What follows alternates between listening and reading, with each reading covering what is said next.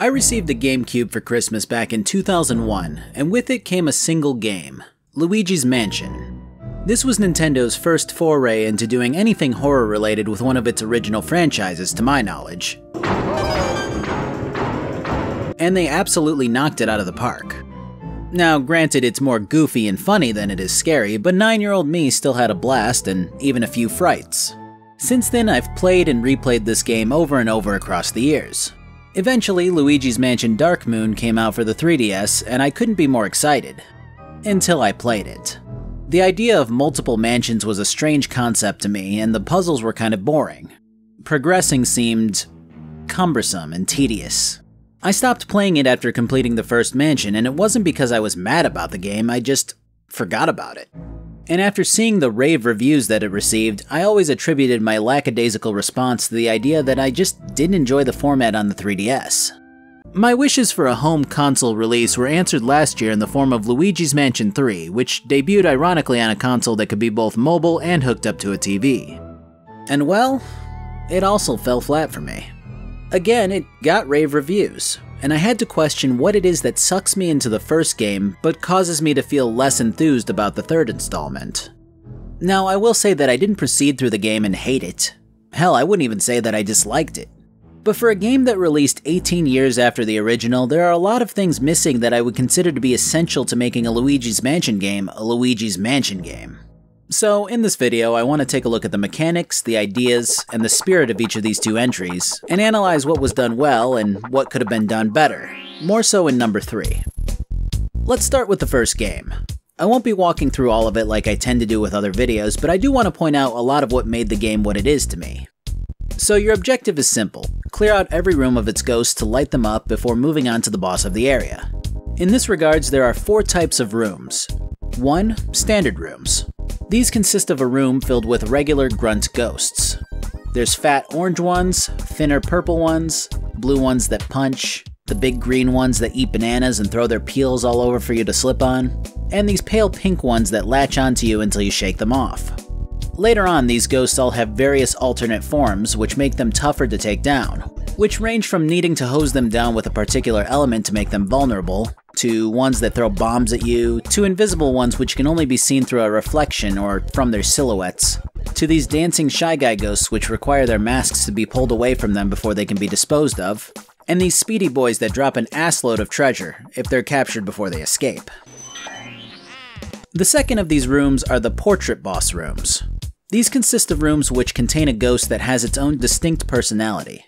Many of these ghosts talk to you, mind their own business, and generally don't tend to be hostile towards you until you mess with them. They're easily the single best part about Luigi's Mansion, as the game shifts from being more quote-unquote combat-oriented to being more of a puzzle game in a way. The puzzles may be as simple as waiting for your adversary to yawn before you can stun them with your flashlight, to making sure that they run out of food, to orchestrating a symphony to try to get them to join you.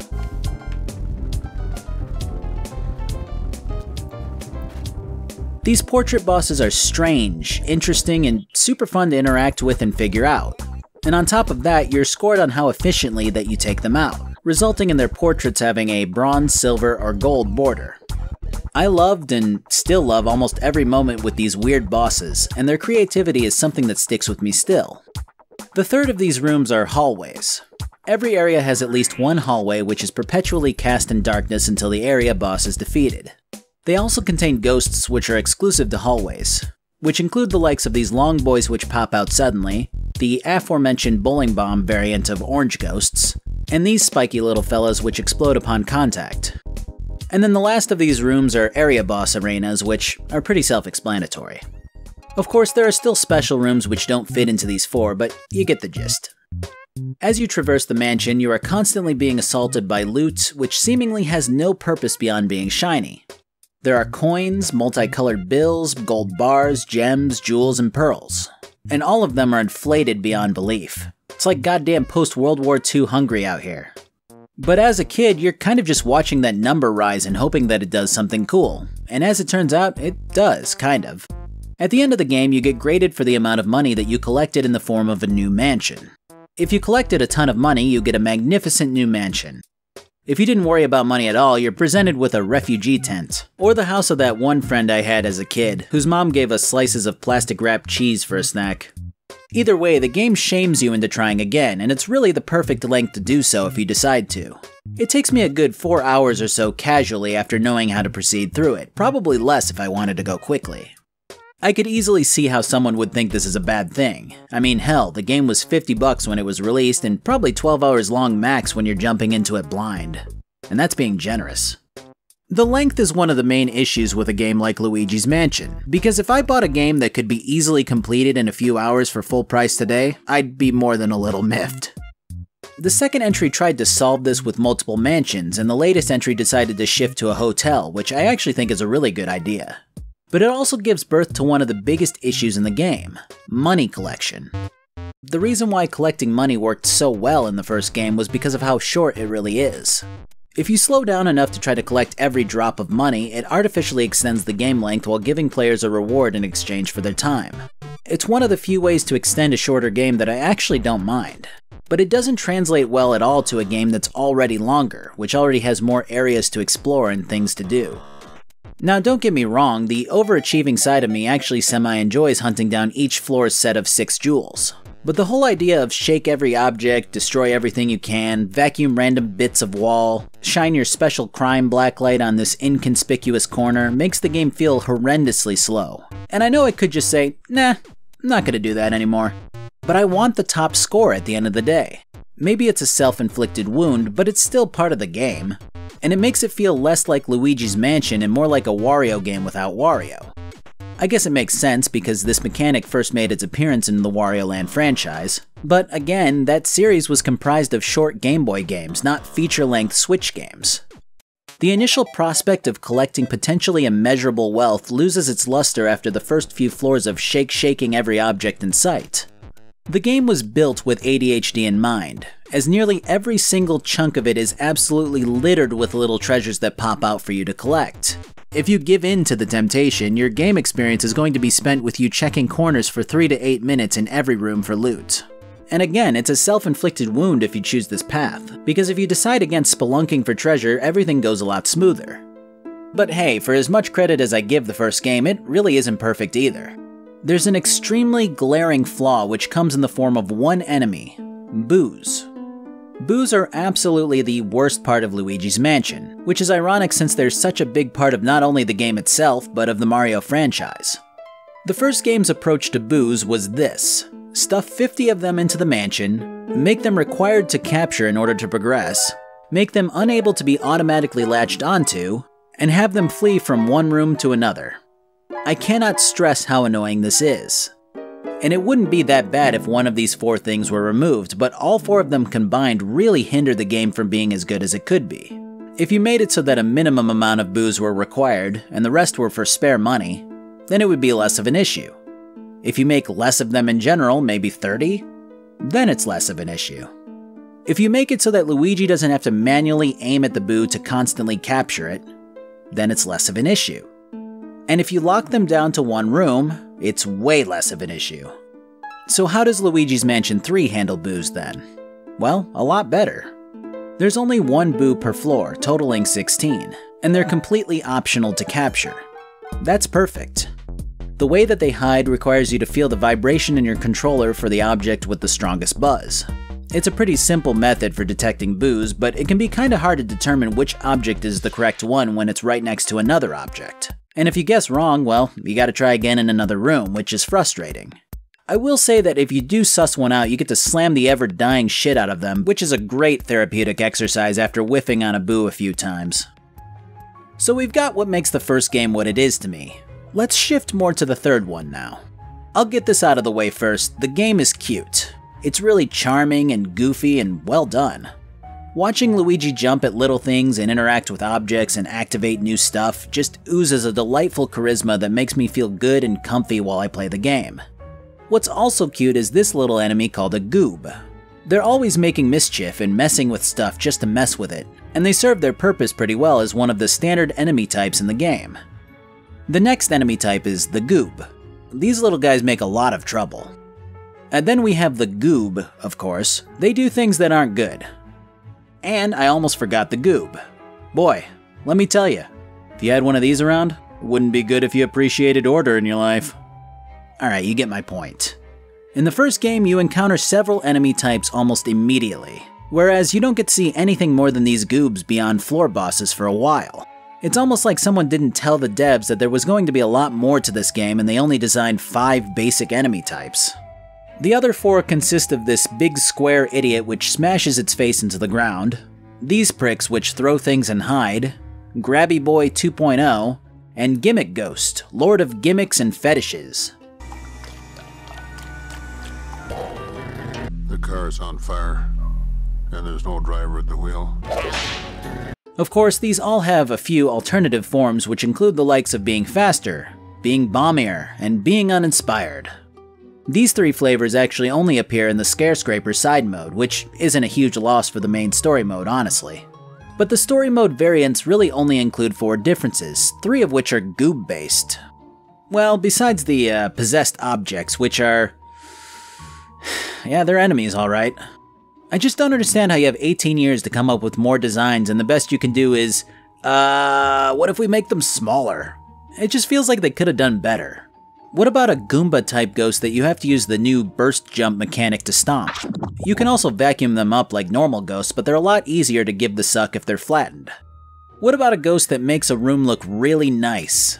Just like how the rooms looked at the beginning of the game. It poses no threat, but it does keep the room from looking how it normally would, so finding it is ideal to progress. When you expose it, it pops out as a lump in the wall and starts zooming around the room. If you take too long to catch it, it settles back in and reverts the room to its nice form again. Or how about a genie ghost? It pops out of an object and offers you a treasure. It could be a bar of gold, it could be a pearl, a gem, whatever. Once you take it though, it gets angry and starts spinning around rapidly with its big arms. The spinning creates a giant gust of wind, and depending on the type of genie, it either pulls you towards it or pushes you away from it. You could even build trap rooms based off of this concept. But as much as this is a pretty severe point for me, I think the biggest piece of the puzzle and the most egregious difference between the first and the third game are the portrait ghosts. Or in 3's case, the boss ghosts. Now, the boss ghosts definitely have personality.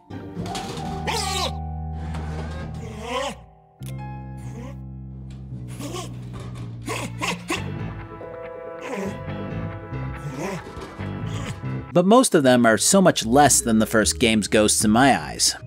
Luigi's Mansion 1 has most of the portrait ghosts minding their own business. They hang out, do what they did when they were still alive, and they don't really do much to interfere with you unless they're particularly mischievous. Or you mess with them, of course. I mean, hell, there's a psychic fortune teller ghost who helps you find your brother, and more or less just allows you to vacuum her up when it's her time. And one of the best parts about portrait ghosts is the fact that they're just randomly in rooms sprinkled throughout the mansion. With 3, there's just 1 boss ghost per floor. You're not going to be surprised by a janitor ghost who is just trying to clean up the bathroom, or a fat otaku ghost who just wants to eat his chips and watch his Chinese cartoons.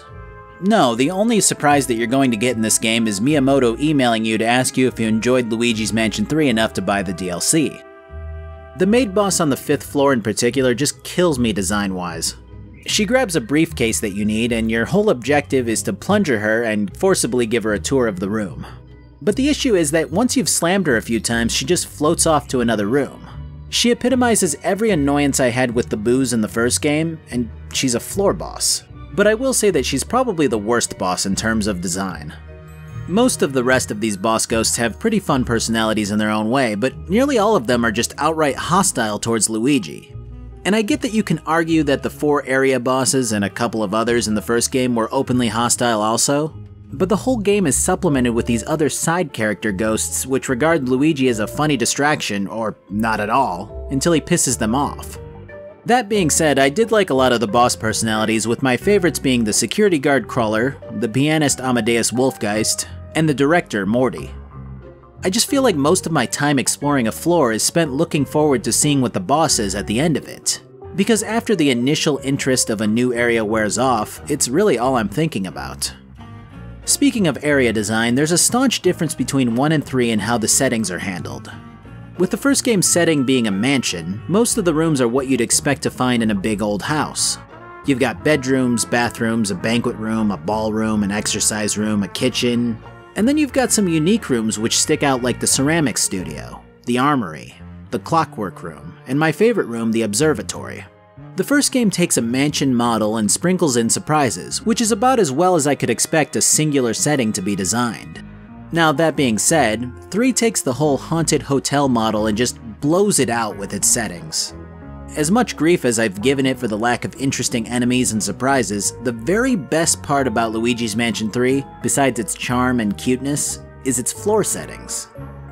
It starts out pretty average, with hotel rooms, a grand lobby, elevator areas, a theater, etc. But then suddenly you find yourself in a medieval castle amusement park, complete with a gladiator arena. Or you'll step out of the elevator and onto a movie set. Or an Egyptian sand area filled with traps. The unfortunate part about this is that after you get used to the setting, a lot of the level layout in the game is pretty mediocre. The garden suites in particular are a heinous example of repeating the same rooms over and over while changing the flavor ever so slightly each time. Bedroom, bathroom, bedroom with a buzzsaw, bathroom with watermelons, all the way up this winding corridor. It's unreasonable. And then you get up to the top and Luigi gets kicked in the nuts again. Because that's really all this game is. Luigi finds something that he needs, and then he gets kicked in the nuts. It happens a few times on several floors before he can finally get the next elevator button. And it's annoying because if the devs wanted to extend the game that badly, they could have easily had Luigi obtain the next floor switch quickly without fighting a boss, only to make that boss have something else that he needs later on, or something to that effect. So now let's actually break down the mechanics of each game. So the first game has your vacuum, complete with the patented super suck and blow technology. You can blast a ghost by turning off your flashlight and then surprising them when you turn it back on, which briefly stuns them. Then you can suck them down.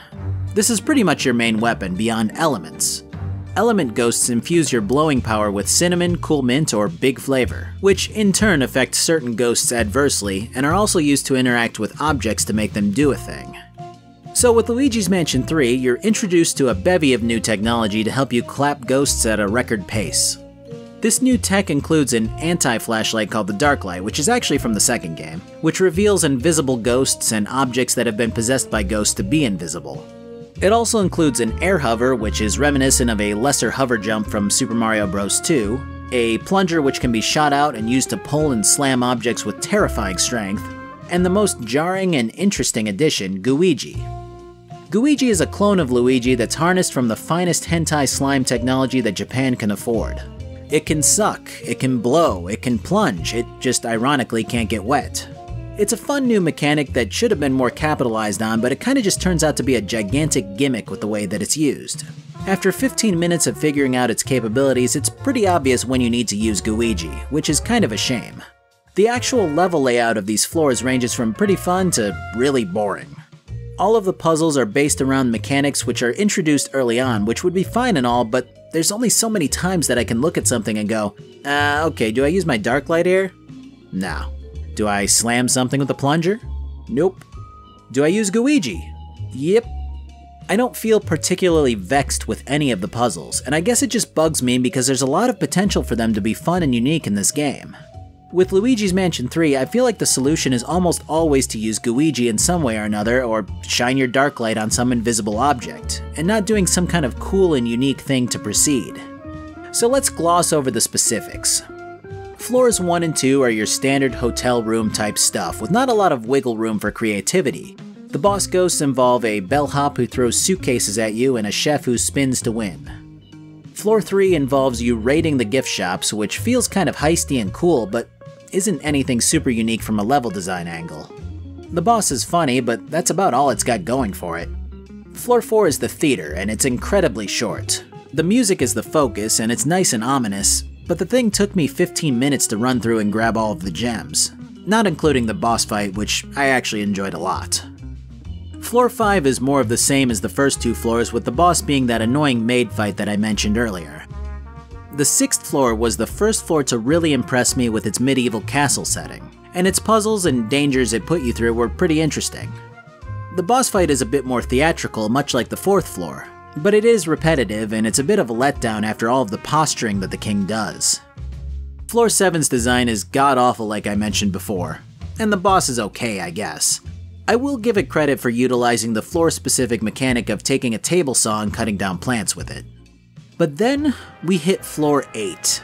Now floor 8 is pretty much perfect. It does everything right, and it makes my heart ache for more well-designed floors. The entire premise is a movie set, of which the ghost director is lamenting the loss of his megaphone. So it's up to you to retrieve it so that he stops crying and hopefully gives you the next floor switch. In order to do this, you need to visit each set and use Luigi to shoot a mini film. These films intertwine with each other as you use a piece from each set to ultimately obtain the megaphone. When you bring it over to the director, he looks you over and decides that you'll be perfect to shoot a Godzilla-inspired film where you fight a goob in a dino costume. When it's all said and done, the director thanks you and gives you the elevator button, and then he flies away. You don't have to catch him, he doesn't attack you for no reason, the puzzles were fun in the way that they were connected, and the whole thing was funny and cute. This really could have been the turning point for the game. But do you know what happens next? Luigi gets kicked in the nuts. I want you to imagine being in charge of this game's direction. It's up to you to make it as great as it can be. Now Luigi just got the 9th floor button. What happens next? If your answer was, ghost cat comes out and eats the button and you have to chase the ghost cat through the whole entire floor and then part of the previous floor because you have to fight it 3 separate times, then fuck you. How can you be on such a roll with the 8th floor's design and then go, wait, let's waste the player's time for a bit? You want to know why? It's because of the 9th floor's design. I was going to talk you through it, but I actually found rare, unheard footage straight from Nintendo's offices when they were designing Floor 9. Hey Mr. Smith, just wanted to update you on the dinosaur boss progress. Oh yeah? How's it looking? Oh, it's coming along great. It's got some pretty fun mechanics involving Luigi, and it looks really good. Then afterwards we have the floor boss pop out and start whacking away with the bone club. It's really great. Hey, that sounds pretty damn good. How's the other rooms coming along? Other rooms? You mean the entryway where we put literally all 6 jewels? Mr. Smith? Hello? To make up for Floor 9's pitiful showing, Floor B2 is pretty damn long, and features a lot of mechanics that are exclusive to it. I enjoy the new idea for sure, but after about 20 minutes the whole water level thing becomes pretty tedious, as is the tradition for water levels apparently. I did like the creativity, but the whole thing is a slog of samey looking brick and water. The boss is a good old boy who likely sounded exactly the way that he looked in life, and also makes up one of the more interesting boss fights in the game. I do gotta say my favorite part is the music at the beginning of the level. It's very reminiscent of Left 4 Dead 2's menu music in a way. Floor 10 rivals Floor 8 and even gives it a run for its money. The entire thing is Egyptian pyramid based and I loved every moment of it. The scenery, the puzzles, and the boss were all fantastic. I initially thought it was going to be another museum situation because the whole thing appears to be one room with a one-room pyramid at first glance. But then you get tossed down to the bottom and you have to claw your way out of the pyramid, facing down 3 puzzle chambers with the punishment being death every time. That is so goddamn cool. When you make it out of the pyramid into this boss fight, the ghost inhabits this giant sandy head that slowly creeps its way towards you. It's really unsettling and I love it. It just sucks that it took until the latter half of this game for it to start getting really cool. The 11th floor follows up this coolness with a series of magician-themed rooms. It's a big floor with a lot of little rooms, all filled with magic-themed tropes such as sawing a box in half with 2 people inside, a chained-up water tank, dice, cards, etc. It's a very cool theme, and I'd honestly have no issue with the floor whatsoever, until you finally make it to the end and suddenly the layout of the area flip-flops so that you don't know which room you'll wind up in. Now this would be no issue if it weren't for the fact that they decided to make every room spawn a bunch of ghosts until you get back to the boss room. I don't know, it doesn't ruin the floor. It's just tedious to go back through everything again when the area was already so large. The boss fight is cool though. Alright, we're almost done here. So the 12th floor has you collecting an upgrade before you can proceed through it, which has you going through the entirety of floor B2 again for no reason. I lost the footage for this because apparently my capture card is a fickle bitch, but the whole thing involves picking up this toad by his soft head and ricocheting him off brick walls until they break. It's kinda like an escort mission, except you don't care if your escort dies. Anyways, the prerequisite backtracking makes the 12th floor very short as well. The aesthetic is cool, but the boss fight is pretty repetitive and kinda long. The best part besides the overall aesthetic is the starting bit where you plug your vacuum into the wall and Wizard of Oz this ship out of existence. The 13th is a gigantic gym/fitness area, which is a weird area to find so high up and so far into the game in my opinion.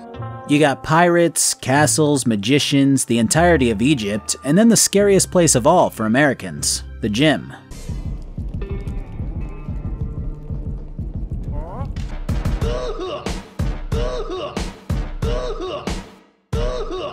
Anyways, this area is okay at best, and the boss of this gym stands tall in the swimming pool, ready to show off his water polo skills. Have you ever seen this much muscle in a man? So onward to the second to last floor. Why? Why? Dude, the game has enough content. Sure, some floors are short as hell, but the game is pretty long. Why are you cheapening it this way? It honest to God makes no sense. My brother Luigi is out here Lance Armstronging it from the amount of times he's had his nuts kicked. How do they keep getting away with it? Anyways, the 14th floor is another one of those really short floors that looks cool as hell. Again, I like the vibe a lot, but it took me maybe 10 minutes to get through it, which really just lends itself to the pattern of the devs putting all of this extracurricular bullshit into the game to pad it and make it longer. The final floor is a puzzle floor, in which you dance around lasers in 4 different rooms before obtaining a key. It doesn't feel as interesting as some of the more fantasy-based floors, but the puzzles are solid to a degree, and the whole floor is a medium length. You face down Helen Gravely, who's probably one of the more unique boss fights in the game, but also a little too long, since the mechanics don't seem to shift into more phases beyond what you're faced with initially. And then finally you throw down with the mighty King Boo, who's admittedly much more difficult in this game than he is in the first. And that's really it for the specifics of every floor in Luigi's Mansion 3. The game is much, much longer than the first one, which is a blessing when it's done right and a curse when they're just throwing things in there just to throw them in there. I did have fun. The game is adorably cute, funny, and interesting to explore for the most part, but some of it did feel unfocused, and a lot of it felt really dull. It really sucks because some of these settings are incredible, and some of these puzzles are very fun.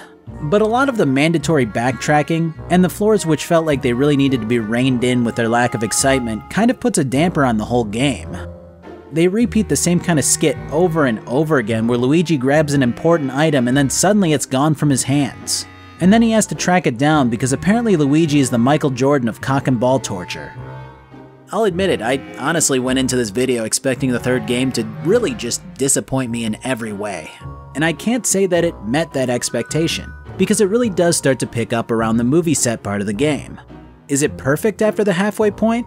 The 2 cat chasing sequences and overall amount of backtracking should tell you that no, it's absolutely not.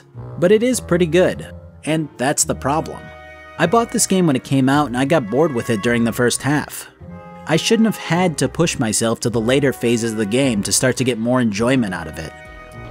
I would say that maybe Luigi's Mansion as a series was meant to be a set of shorter games. It's hard to say if that assessment's right, but it hasn't been proven wrong in my eyes yet either. It's my hope that one day they can really knock this series out of the park and start to take the things that it did great in both of these games and fuse them together in the best entry yet. But until then, I'll just be replaying the first game every here and there and waiting for that to happen. Thanks for watching. I've been meaning to get a capture card for a while so I can start hitting Switch games, so this was a lot of fun to put together for me. Hopefully I can hit a few other Switch exclusives down the line. But until then, I have a Twitch where I stream when I can, I have a Twitter where I tweet when I can, and I have a Discord where I, interact when I can. And that's about it. Have a good one.